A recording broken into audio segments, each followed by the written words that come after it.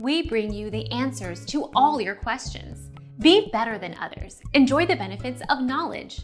Accept the answers from us. To get the check engine codes to flash in your dash panel, use a jumper wire or a paper clip and connect terminals A and B of the diagnostic connector.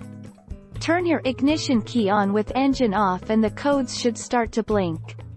All codes should start with code 12, which is one long flash followed by 2 short flashes.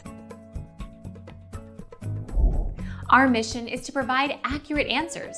We think without knowledge, it is impossible to live a balanced life. Be competent, be skillful. Thank you for watching. Don't forget to subscribe and hit the bell notification.